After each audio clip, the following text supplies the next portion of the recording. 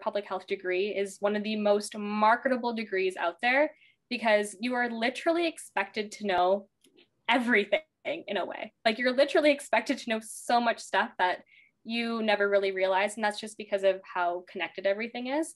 So if you're about somebody who's really interested in solving problems, if you're somebody who loves learning all the time, because in public health, you never stop learning, you always have to be on top of everything to, have the knowledge to share and like support people in different communities.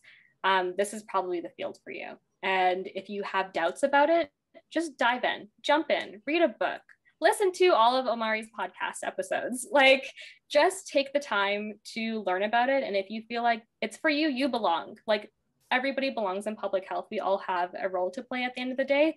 If you want to take it a step further, that's totally up to you. But yeah, do it. Like, drink the Kool-Aid, come here, be here. We need you to support us and to support everybody else around you.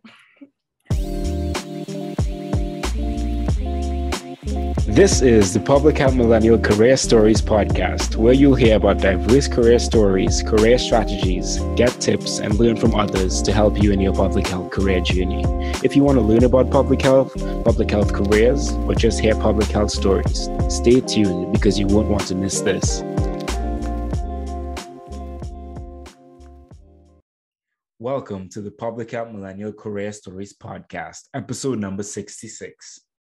Student edition. Hi everyone, Omari Richards here. Thank you all so much for joining me once again for another edition of this podcast, student edition, second one. Really excited to bring you today's guest. Before anything, make sure that you subscribe so the show gets out to the most amount of people. Make sure that you like this, you share it with a friend.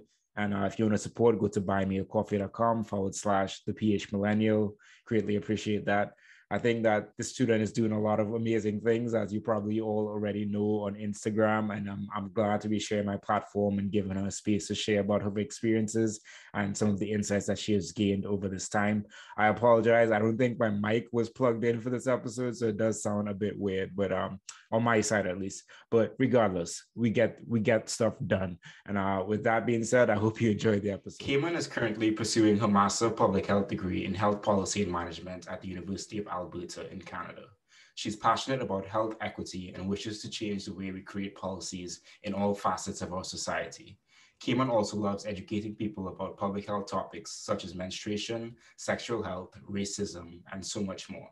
In her spare time, she loves eating burritos. So if you feel like you learned something from her, support her by buying her a burrito on coffee, and we will talk a little bit more about that later on. Welcome to the show, Kaman. How are you doing? Good. Thanks so much for having me. I've always wanted to be on this podcast. So when you reached out, I was really excited to be here. Yeah, it truly is my pleasure to have you on. And this is going to be on the student edition, but I'm definitely going to have you back on after you graduate to tell more about your in-depth story and everything like that. So I look forward to just hearing more about your insights today. And then keep on connecting, because I know we've been connected for a while now. Yeah. Yeah. So tell us a little bit about yourself and what are your preferred pronouns? So my name is Kaman, just as Omari said earlier. I use she, her pronouns. I am a MPH student, like I mentioned earlier, at the U of A in Canada. And I don't know, I'm pursuing health policy and management, and I kind of went into that area just because, so prior to getting my MPH, I actually did a undergrad in public health as well. It was like a 2-year fast-track undergrad program. And the reason why I did it is because I had no idea what public health was. And I wanted to learn more about it. And that entire degree was really focused on like health promotion and epidemiology and statistics. And I felt like I didn't really get much of the policy management kind of side. So I was kind of looking at different programs to see what they offered. And I'm all about being a well-rounded person. And I'm like, you know what? I need more information on this. So I'm going to pursue my MPH on this, which is the health policy management. But yeah, I also run an Instagram account, and I spend a lot of time researching topics for that. And I really, really enjoy what I do. And I've gotten to know like amazing people like Omari on Instagram, and like a lot of other people that you've actually interviewed that I like constantly will DM every other day to check in and see how everyone's doing. But yeah, that's like a little bit about me, I guess. Okay, that's awesome. And drop your Instagram handle. It's Kaman, so KAMAN.MPH. And that's where you can find me. Okay, so definitely go and follow her there and buy her burrito if you feel inclined. Yes, please. I love those. I eat at least one or two every other week. That's pretty impressive. That's pretty impressive, to be honest. But tell me a little bit more about the fast track public health program that you talked about for undergrad. And did you go to undergrad at University of Alberta as well? No, so I actually have two undergrad degrees. I did my first one at Mount Royal University, and I pursued it in like general science. So I took a lot of like chemistry and physics and biology, computer science, geography. It was just like a well-rounded science degree. And then through that, I really didn't know what I wanted to do afterwards because I'm not super into doing like very science-based research. I tried it, didn't like it. But what I do like is problem solving. And I'm like, okay, well, there's so many problems in the world. And I think a lot of the things that I've learned is important from this degree program, but not exactly what I wanted to do. Then I thought about med school and I'm like, you know what, I'm just going to go exactly what my parents want me to do. I'm going to go to medical school. And then I took a microbiology class, and part of the class, there was like a small little unit that was about public health. And I like fell in love. I was like, I need more classes on this, but unfortunately that university didn't offer a lot of like public health classes. So I thought I'm going to go get my master's. So I graduated from that degree program in 2018, and I had also applied to go to the U of A for the fall. And then I also applied to 2-year fast-tract programs because I had a feeling I wasn't going to get in. My grades weren't the best in my first degree program. And yeah, that's basically what ended up happening. I didn't get into U of A, but I did get into this program at the University of Lethbridge. And it's like a 2-year program, and you learn, like I said, a lot of health promotion topics, epi, statistics. And since I was doing it from a distance, I had like more limited options to choose from as opposed to like doing it on campus. And that I graduated from that one last year in 2020. So I didn't actually have a graduation. I mean, I wasn't planning on going, but it was still sad to know I wasn't able to go. But that's kind of a little bit about that program. And I think that's fascinating that you found out about public health in a microbiology class. That's not something, Yeah. that's not something you hear about often. And what really sparked your interest in going into public health and going into health promotion, health education, and understanding that? So once I took that microbiology class, so the first story that we were taught was about Jon Snow, and I was like, this guy is so sick. I was like the fact that you can just like create a map and think about and try to like break down where the outbreak was happening and kind of do like a little bit of detective work and your problem solving was just very, very fascinating to me. And then I also love the fact that it was on a larger scale. And then at my university, my first one that I went to, there was a program called Peer Health Educators.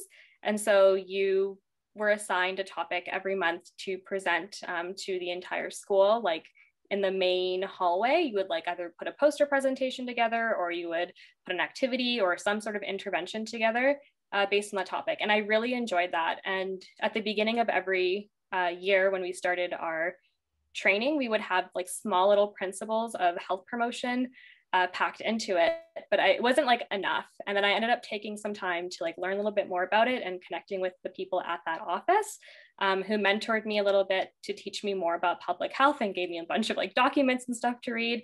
So I was more keen on like what it actually was. And the thing that I love about it the most is like public health is problem solving. There's so many complex and wicked problems that are out there that I'm like, I want to be able to solve them. I want to know where they come from. Why do they happen the way that they do? And it basically like captures all of my interests because like I said, I like being well-rounded. I always have a million things on the go. And I love learning about lots of different topics. And I love the fact that public health just like swallows all of it and like borrows from different disciplines. So I always feel like I'm learning all the time. Okay, that was absolutely a great story in the public health. And I definitely agree with you. Like Jon Snow is definitely one of the first things that I learned about in like public health. I was like, oh, this is really cool, like, especially like considering the time that he was in and Yeah. just like those methods could be still apply to today, but I know we have like ArcGIS and all these different statistical softwares, but it was just really fascinating that he was a disease detective essentially, Yeah. and solved the outbreak just by like looking at what the situation was, where people were getting sick, and then really coming up with a solution. And I want to say it took the city a while for them to listen to him and take down the pump. But yeah, exactly. I mean, when they're public health professionals, sometimes not listened to. Exactly. The same thing's happening today, right? Yeah. Awesome. And then tell me a little bit more about, so you said that you wanted to do health policy and management at University of Alberta because you felt like you lacked that side of understanding from public health. So tell me a little bit about why you had that interest, and then why University of Alberta was the school for you to choose. Yeah, so policy, I think, is just kind of like the higher level of interventions that anyone can really get into to make bigger changes.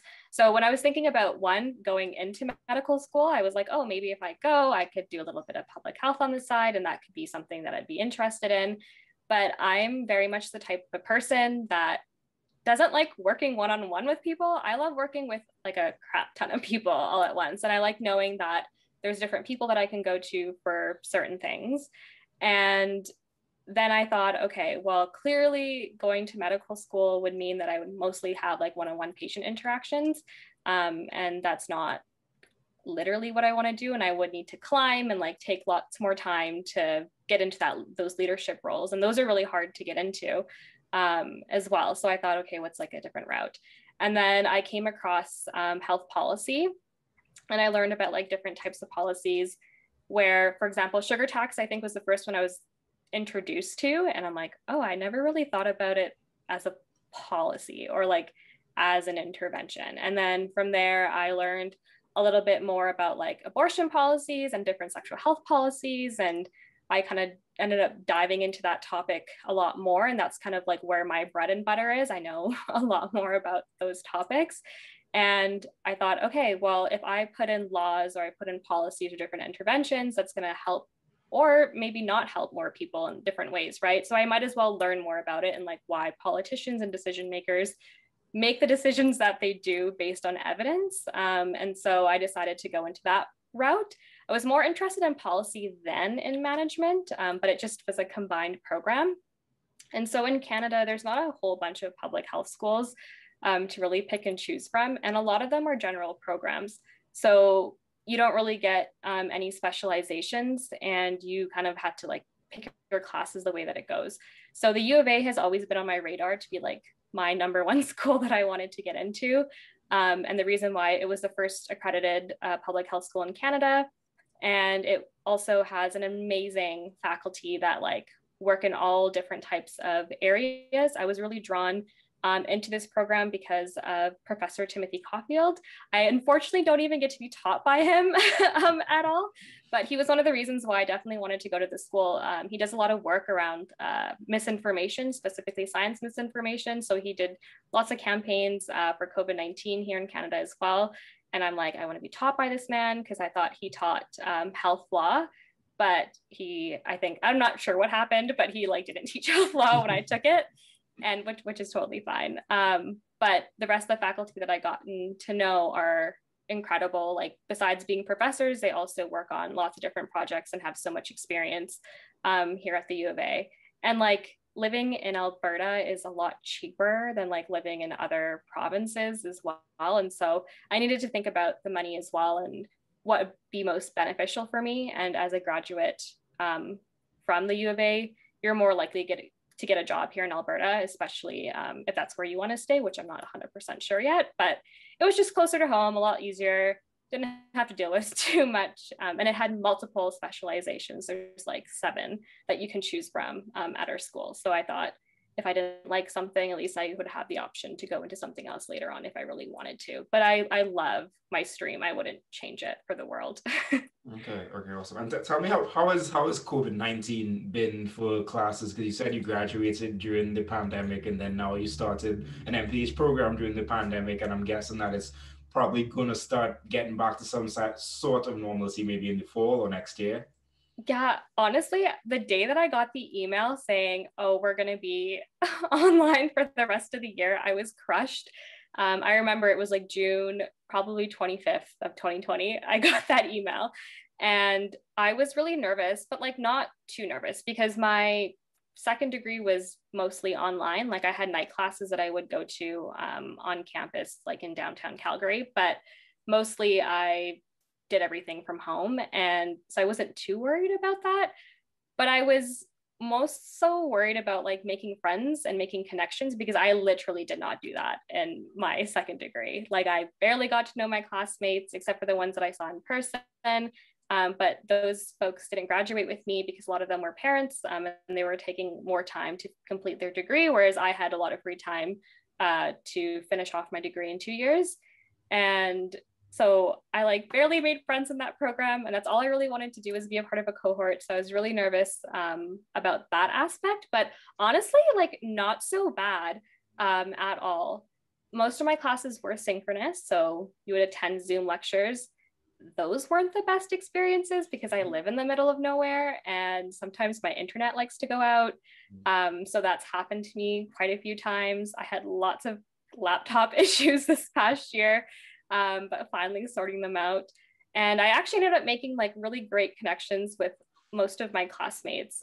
We used to set up Among Us games after our 8 p.m. lecture just to play for like an hour before bed. And yeah, we just got to know each other, like playing games through Zoom or like lots of different games and like having deep conversations. I think that's what we're really about. Like our cohort is very emotional, very deep, very friendly group of people. So we're hoping that we can also pass that along to the incoming cohort too, because I know a lot of people are nervous about that. Yeah, that sounds awesome. And I'm glad that you are getting that community that you didn't get in your last degree. And even though the pandemic is going on, it seems like you're finding different avenues to connect and really build that community and relationships and understanding. And I feel like there's just a lot of learning that happens with your cohort members outside of like just general classroom time. So I'm glad that it is working out well for you so far. Mm-hmm. So I know that you are doing a lot of amazing things in school, on Instagram, and everywhere in between. So would you like to just share some tips that you have for other students who might be thinking about pursuing their degrees in public health? I think like the first thing is to maybe do some like background on what public health is and like why you might be interested in it. Something that I've learned just even connecting with a few of my cohort members at my program, a lot of them like graduated from their undergrad and then just like went straight into this master's program without any experience. And so sometimes when they're in classrooms, they have a harder time connecting to the material because, you know, sometimes professors will ask, oh, like, have you ever had a work experience or, you know, a type of volunteer public health experience where you've dealt with like this principle or like, what does that look like in a real life setting? And so if you don't have the experience to talk about it, you may feel a little bit more of like that imposter syndrome feeling, or you may feel like you don't belong in the program, but you definitely do. I just think it's really important to take the time to like learn more about it, follow people who like do this sort of work, go, you know, watch videos, read books, to kind of like get yourself in that mindset to get excited. I know that once a lot of my classmates ended up doing that, they started enjoying the program a lot more, even though they don't particularly have the work experience. Because I was fortunate enough before going into, you know, this master's program and even my public health fast-tract program that I did have some public health experience. And then I was able to also do a full-time job with like my second public health undergrad degree, which was basically, I was a relationship and sexual health educator. So I taught sex ed classes, but on top of it, I also did curriculum design and like program planning, and like used a lot of the skills that I learned in my undergrad to actually practice. And then when I went into my master's, I was able to like be like, okay, now I have the work experience and like base knowledge that I can actually use in classrooms to talk about the different things that I do. I think the other tip is like time management is so important when you're in grad school, especially if you're anything like me and you love dipping your toes into multiple different things. Just to give like or context to that, I'm currently also the president of our student association at the School of Public Health. I'm also a health policy brief writer for the Public Health Youth Association of Canada. I also am a part of an advocacy group that we started at the university as well. Like I run my Instagram page. I still have to check in with my friends and family. Like I can't ignore them. I also have a full-time job over the summer and I'm taking classes. Like there's a lot of stuff that's going on and time management is so key to get you through your day. But also like cutting yourself off, like giving yourself a routine where you wake up early, do the things that you need to do, plan that day out, and like cut yourself off at 9 p.m. At least my brain can't work past 9 p.m. Like if you ask me to do something after 9 p.m., I won't do it. There's no point in asking me. But I think those two things that I would recommend is background research and then time management, just to keep those at the forefront if you're hoping to pursue something like this. Okay, and to that point, give us some of your time management skills that you use. So something that's really been helping me is time blocking. So I use Google Calendar and I color code different tasks. So as an example, just over the summer, anything that's in yellow in my calendar has to like pertain to my full-time job. And so I like block out, okay, during this time, I'm going to be doing research for my job. During this time, I'm going to do the writing. I have a meeting at this time. And those are all color coded. And then anything that's related to me running the student association, for example, that's color coded in pink in my calendar. So I'm like, okay, I have a meeting at this time and this time and this time that I have to attend and like maybe write an email or send a couple of emails. And then I'm also taking a class and those are color coded in green. So, okay, I need to start writing this paper. This is how many words I need to write them down. Breaking like your large tasks into chunks really does help. I did that a lot over the semester. I had like a 20-page paper to write for my health law class. And that just gave me a lot of anxiety. So I like broke down how many words that was. And then I started writing it like a month and a half before it was due. And I wrote like 100 or 200 words a day because that's more manageable for me, as opposed to the week it's due and I'm just sitting there going at it, trying to finish it off. So I think like whatever your large task is, like really make them into smaller tasks. If you like using Google Calendar, do that. I also have an agenda that I use.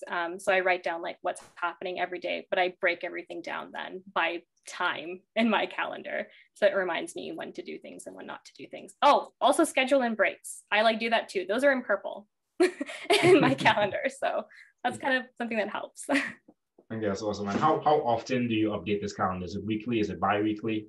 Weekly. So every Sunday night, I am sitting at my laptop being like, okay, what do I have for the day? What do I need to get done? And then obviously if things come up that I can't ignore for the week, then I have to find a way to like put it into my calendar somehow. So I can either attend that thing or like write whatever somebody needs my attention for to do. Okay, that is awesome practical advice there. So everyone definitely take that advice. I definitely should have taken that advice. I've spent many a nights trying to finish up papers and maybe just breaking it into 200 words a day would have been a lot more helpful and a lot less stressful.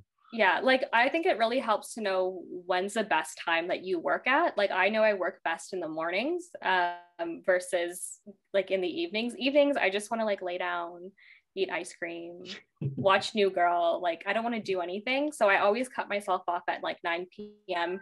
To do any type of work. And then I put myself into a bedtime routine. So then I fall asleep and then I don't feel tired the next day. Which helps too. Like, I think this is also the part about getting old. I used to never be able to do this. And like, here I am doing these things now. I completely understand you there. Like right now, I'm like, I have a bedtime routine as well. I try to go to bed before like 10:30. I get up pretty early, like 5:30, depending on the day. What does your routine look like, bedtime and morning routine? I was a lot better at this like this past semester because that's when I integrated this Google Calendar time blocking thing. So I used to wake up at like 7 in the morning and like for the first hour I would call it me time. So yeah, I wake up at 7, first hour is me time, and I take that time to like meditate, get ready for the day, make breakfast. I'll sometimes listen to a podcast or read a book in the morning, just kind of depends on what I'm feeling. But I'll definitely like listen to a podcast while I'm making breakfast. And I like humorous podcasts like in the morning, or sometimes in the mood for a public health podcast in the morning. Just kind of depends on how I wake up that day. And then after that, I'll basically jump into whatever my first task is. I like to keep them really light. So it's usually emails is the first thing that I'll do in the morning, just answer whatever's in my inbox. And then I'll get into either assignments or work, or I don't know, a project that I'm working on. And then at 9, I'll cut myself off, and then I'll like get ready for bed. Usually, okay, this is something that I think everyone should try. Like, I'm not even kidding. I got a lot of my friends on this, and now they like text me and they're like, you changed my life because of this thing. Mm-hmm. So basically, I don't know if you let people have like just bathtubs or showers, whatever it is, turn all the lights off in your bathroom and put candles on. If you have a shower, obviously you can't bring them into the shower, but like just have them arranged safely in your bathroom, and then like put on instrumental music and like have however long of a shower that you want to have. And it's just so relaxing. And then afterwards, I like to read a book before bed, and then I'll like pick whatever book that I'm kind of into at the moment. Usually nothing heavy, because then I like go to bed with a lot on my mind. Usually it's like a fiction book that I'm kind of into. And then I'll like go to sleep. And if I can't sleep at that time, then I'll like listen to, what do they call, like sleep podcasts, where they either like tell you a story before bed, or like help you meditate before bed. And then I just pass out after that. And it's really great. Like, please do that if you have a hard time sleeping. It's changed my life. Okay, that was awesome. And that entire routine there just seems like you're a very high productive person. And I guess it makes sense because you have like a bunch of different rules that you're juggling and different things that you're doing. Were you going to say something? No, I was just going to say, I like literally don't have a choice. I'm a Taurus. We are sometimes can be like very lazy people. And I do this for like just to keep myself accountable and productive, because if I could get away with it, I would do nothing all day and I would just eat and watch TV all day. So I do this to keep myself accountable to what I've signed up on. Yeah, that definitely makes sense. The calendar holding you accountable to all the tasks that you do. So tell me, how did you get involved in all these different things that you said? You said you like write health briefs. You're president of the Public Health Association. You're helping the Youth Public Health Association, some bunch of different things. You got your Instagram page, your job, your school. How do you get involved in all of these things? I think one of the reasons why I decided to pursue a lot is because I like don't like the feeling of being left behind. I also feel a lot of FOMO. I have a fear of missing out on a lot of different things. So when I initially applied to the U of A, I also like looked at different universities and whether they had like a student association, because I really enjoyed doing that during my first undergrad, and then I didn't do any of that during my second one, and I felt like I was missing a part of me for like not participating in student politics.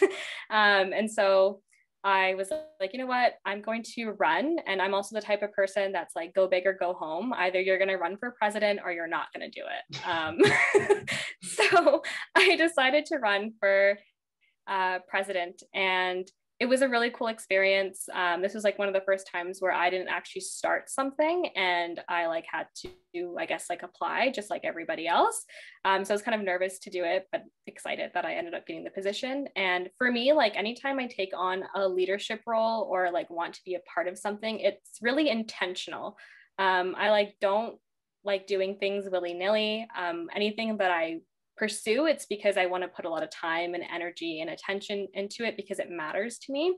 And so the biggest reason why I went into running for the student association was because our experience of like being integrated into the program wasn't the best. And I also understand because, COVID-19 was happening, and that probably impacted our first impressions of going into the program.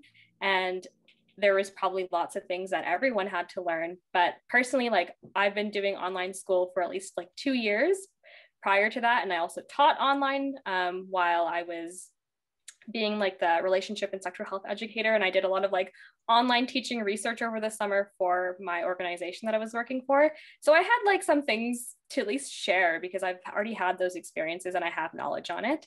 And then plus I just wanted to make it fun, and I wanted to give our students more of an opportunity to grow and like meet other public health professionals. And I also wanted to meet other students from different universities. So through this role, I also started the Pan-Canadian Public Health Student Network, which incorporates all the different public health schools across Canada, and we meet monthly, and like we have different projects and stuff that we're working on as well, which is like super, super fun. And we have quite a few things on the go, and I don't even know how we manage all of it, but we end up doing it. So that's with that. The second thing that I do is I'm a health policy brief writer for the Public Health Youth Association of Canada. They're like a new organization. I think they started it in November or December 2020. And essentially the reason why they started the program, one of the girls that started it is actually on the Pan-Canadian thing. She's also the president of her own student association at the university that she goes to. And they started it because public health is not super well known. And especially in Canada, I feel like even my own mom, like she'll enter the chat and she'll be like, I don't know what public health is. And I'm like, this is so embarrassing. Like I have a degree and a half on this topic. And so she also experienced a lot of that, of like people not knowing what it is. And like now it, you know, public health being all over the news, and people now being interested into these programs. And it's only like offered in the master's level. There's only 2 provinces that I think offer a public health undergrad program. And that's the one that I went to. And then a 1 or 2, I think maybe in Ontario. And so, you know, people are now curious about it, and a lot of youth don't know about it. So she started it with one of her other colleagues, and she wanted it to be like a really big way to advocate for changes. So I was more interested in that policy aspect because I'm doing my, you know, degree on it. So I thought might as well get the experience to write briefs and write about topics that I'm really passionate about that could possibly be pushed over to different politicians. And currently in Brunel, the organization is like working towards getting government relation people on our team, so we can actually like have those meetings with policymakers and like have those discussions about our briefs and like really bring them forward into the legislative room and like talk about all these different things. And so that was more intentional, so I could like learn how to write concisely, learn how to really advocate for my ideas, take more time to actually research different topics that I'm interested in.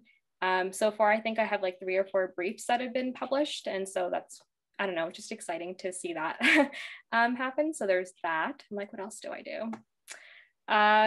There is it's called School Public Health Students for Advocacy and Rights. It was a group that I started in December of 2020. And it started because our premier actually just said some not great stuff about the South Asian community in the city that I live in. And they basically like blamed the COVID-19 spreading on them. And if anyone is ever curious about Alberta's pandemic plan, it's been a wild year living here with their pandemic plan. And obviously we had a huge spike of hate crimes as well against BIPOC people here in this province, like over the pandemic as well. So, you know, having these like comments and rhetoric being pushed forward was like not okay. And I was pissed off personally. And I'm like, I can stay in my room and I can be upset, or I can do something about it. And so I ended up gathering a bunch of my different friends who are also interested in this topic. We put out an open letter that came out in February 2020. It caught a bunch of media attention, something that we weren't really expecting. And like ever since then, we've been now advocating for race-based data collection here in the province, and have been working on that as a project as well. So that's been like super cool. I'm like, I don't know. Oh, and then I run my Instagram page, and there's that. And I usually have put that in the back burner, but I love like connecting with students on there, or people that are interested in public health on there. And I usually write about different topics that I'm either writing my papers in for school or lessons that I've learned just like being an MPH student. And that's those are all the things I think for right now that I'm doing. Yeah. Okay, that's awesome. That's dope that you're doing all those things, and kudos to you for starting all those organizations or associations and really putting in that work to get things done. That really is awesome. And I think, like as you said, you saw an issue and you said, I can complain about it or I can do something about it. And I'm glad that you're doing something about it. So going back to your Instagram now, Kaman.mph. Tell me, so why did you start this? What kind of stuff do you post on there? So I actually started that in 2018. So December of 2018 is when I started my Instagram page. And I think at that time in my life, I was interested in like applying to MPH programs again, but I thought, okay, I didn't get in the first time. Maybe there's like a lot of like med school accounts. There has to be public health school accounts. And at that time, December 2018, there was nobody except for a person named Diana. Diana doesn't post as much anymore, but I love Diana. And I think Tanya was also posting a little bit at the time too. At that time, she was known as All About the Scrub Life, and now it's, I think, Labor with Tanya K, right? I think that's what her handle is now. And there's the only two accounts that I came across, and the rest were just all university school public health accounts, which I wasn't interested in, obviously. And then I thought, well, if nobody else is doing this, then I might as well just share my journey on how I got into the School of Public Health in Canada. And that's kind of like where that happened. And I ended up posting different topics. My Instagram like took some time to definitely grow because not a lot of people were interested in public health. It wasn't until 2020 where I ended up seeing so many more accounts, so many more people, and just like seeing even my own numbers boost at the time. But I typically post about, you know, my grad school journey. I always do a live at the end of every semester, talking about my experiences, sharing any tips, textbooks, like whatever anybody wants to know, I will answer those questions honestly. And then I also post about sexual health topics, and I do Menstruation May every year, where I talk about different menstrual products or like different issues when it comes to menstruation. And I do also like a policy series where I'm trying to dissect different policies just so we can have conversations about them. A lot of that has been put on the back burner, but I think the biggest thing that I really do is answer so many DMs every week with students from all over the world, in Canada, in the States, in India, in Australia, like you name it. I probably have answered a DM from a different country where I just answer questions about people curious about the program, wanting to learn more. So I try my very best to like help and share my experiences and stuff with them and give them the advice. My favorite DMs that I do get is during acceptance season, where people finally tell me that they've gotten accepted to the school, and that makes me really excited and really happy to know. And I even gotten to connect with like people coming into my program for this fall. So it's like nice to know that I can even provide advice like prior to them even starting. But yeah, that's been the biggest thing I do is answer DMs. And I'm guessing that's why you get a lot of burritos. Yeah, probably. That's really awesome, man. I didn't know that you started in 2018, but that's amazing that you as once again, like you saw that there wasn't anyone out there doing it and you decided to do it. And it's funny that you brought up Diana today, because I thought about her today because I was like, oh, she did like public health design thinking stuff, and I thought that was really cool. And then like when I got on Instagram, she just stopped posting. So Diana, if you see this, please come back. I know, I think she really moved towards human-centered design. Diana's amazing. She's my first friend that I made on Instagram. Like I want her to post more, but I know she's really busy. Same. I'm gonna hit her up in the DMs and let her know that we need her to post. Okay, awesome. Well, thank you for sharing that, and be sure to go follow Kaman on Instagram. Kaman on Instagram, sorry. Okay. So I was creating some space for you to talk about a specific topic that you wanted to talk about. So here's your space. You have the floor. Okay, so I think something that I really want to talk about is advocacy and how students can get involved in advocacy.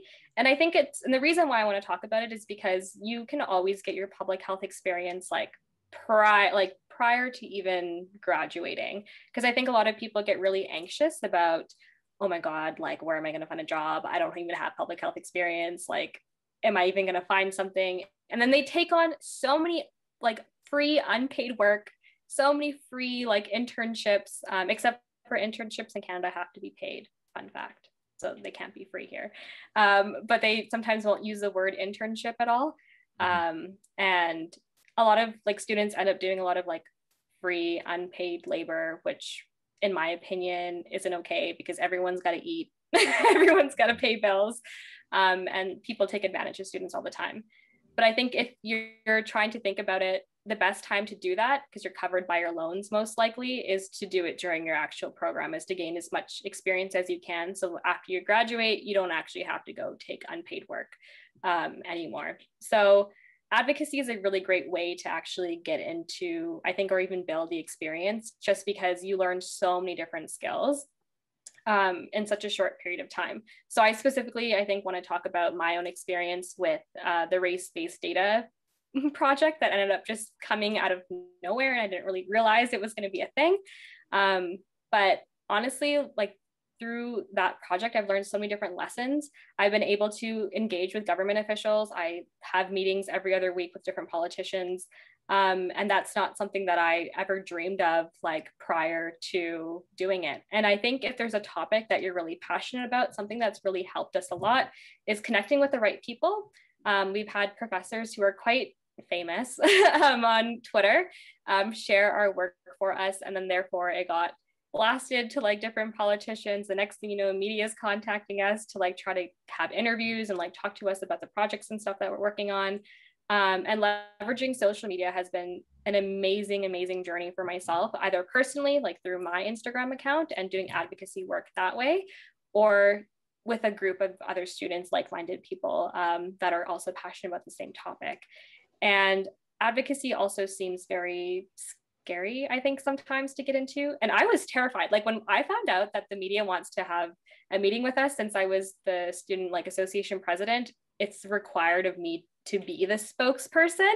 And I just remember sitting in my room and I called one of my friends and I was like, I'm gonna throw up. And she's like, no, you're not. And I was like, I'm gonna throw up. It's gonna be so bad. And she's like, no, it's gonna be good. And it's just nice having like a team behind you to like support you in those moments as well. And after you kind of get into a topic that you're really passionate about in terms of advocacy, it opens so many different doors. We're currently, as a group, now working on publishing commentaries in different journals. We're working towards gaining funding for the projects that we want to work on to support smaller nonprofit organizations. And we've also gotten in touch with lots of other nonprofit organizations that are also advocating for the same thing. So you're also building networks at the same time. So if you're actually wanting to go into a job like later on in the future with some nonprofit or some organization, you already have that door open for you, which is also really cool. And I think the other thing that I've learned a lot throughout this is, you know, government engagement and relations, and how do you actually run meetings? How do you facilitate them? How do you, because sometimes, you know, politicians only have 5 minutes to talk to you, or like 15. I talked to one a couple of weeks ago and he was simultaneously in 3 different meetings while he was talking to us.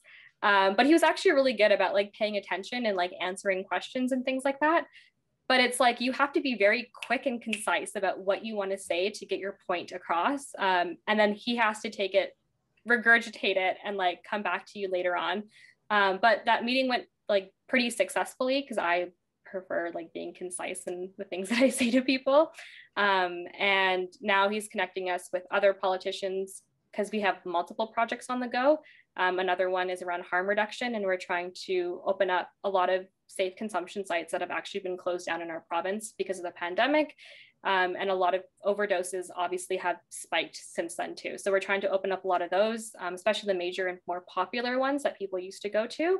So that's like another project that we're working on. And because of that relationship that we developed, we now have more politicians involved in that project.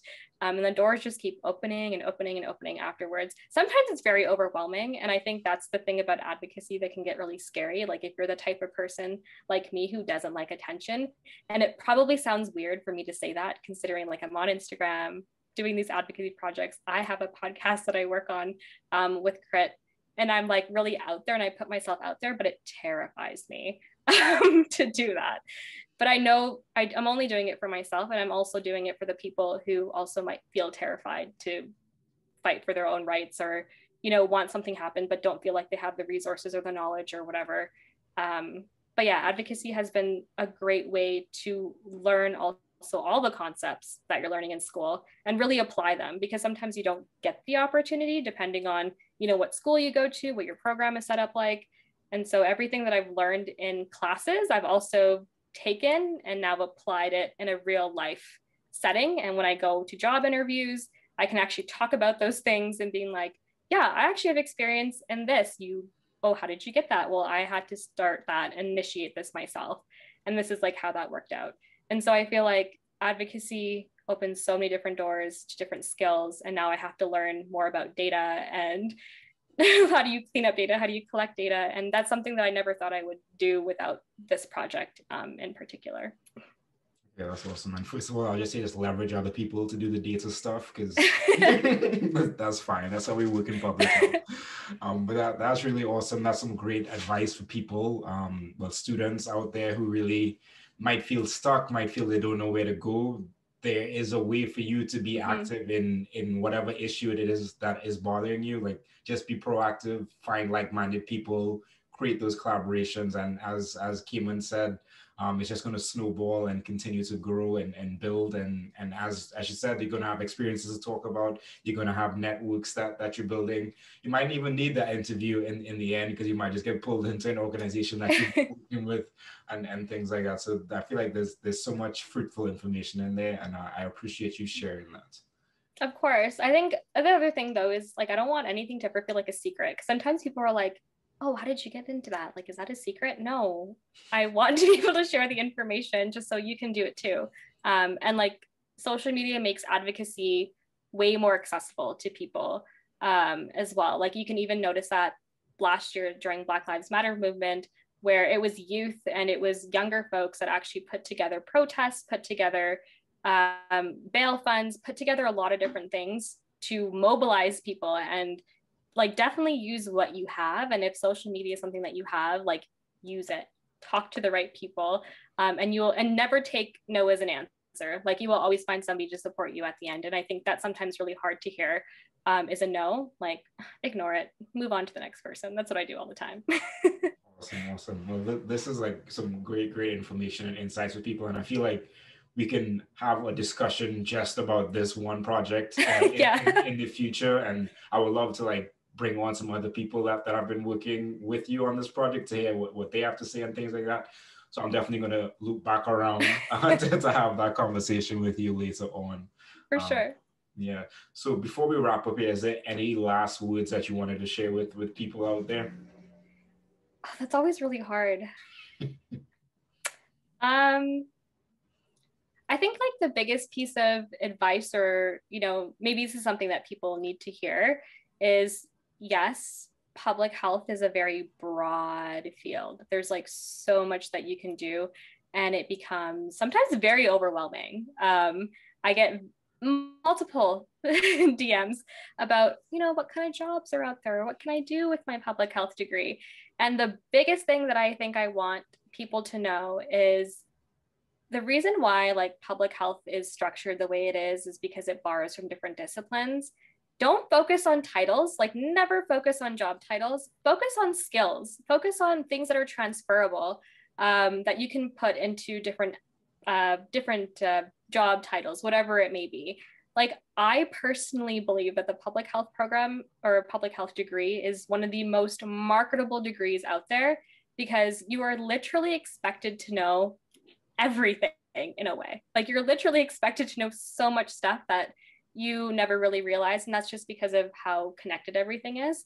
So if you're about somebody who's really interested in solving problems, if you're somebody who loves learning all the time, because in public health, you never stop learning, you always have to be on top of everything to, you know, have the knowledge to share and like support people in different communities, this is probably the field for you.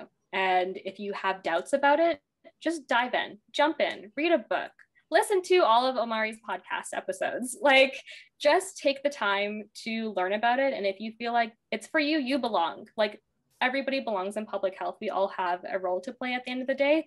If you want to take it a step further, that's totally up to you. But yeah, do it. Like, drink the Kool-Aid, come here, be here. We need you to support us and to support everybody else around you. Absolutely agree with that. And I think like Masters of Public Health program is one of the graduate programs where like you don't really get very specific on things. I feel like you just have a broad knowledge skill set that can be applied to various things. And I do agree with you that it's very marketable once you approach it the right way. And yeah, that's definitely something that we could all can learn from. But thank you for that advice. So where can people connect with you? So you can connect with me on Instagram, so kaman.mph. And then I think by the time this episode comes out, I will have my own website. That's so exciting. I'm actually really excited about it. So you can connect with me on my website as well. And that's also going to be probably kaman.mph.ca, because I want the CA in there to stay Canadian to my roots. So that's going to be that as well. So you can connect with me on there. And my email is also in my Instagram bio, so you can probably connect with me on email if that's something more comfortable. But DMs work best. So you can, I will respond eventually. So just DM me. Yeah, I know how that feeling goes. but yeah, well, thank you so much for coming on and sharing on this new version of the podcast. I look forward to seeing your websites unveiled and everything else that you're doing. You're doing amazing things. Keep it up. Keep being the dope person that you are, and inspiring others to come into the field of public health and do the great work that they need to do. Thank you. And thank you so much for having me. Like, this is something that I can now check off my bucket list. Awesome. I'm definitely going to have you back on for a longer version of your story when you graduate or sometime later on. So just be on the lookout for that as well. If you've taken any value from what Kaman said today, definitely go and support her on coffee and buy her a burrito so she can enjoy one of those burritos. But thank you all for tuning in today. I really appreciate it. Make sure to subscribe, leave a like, leave a review.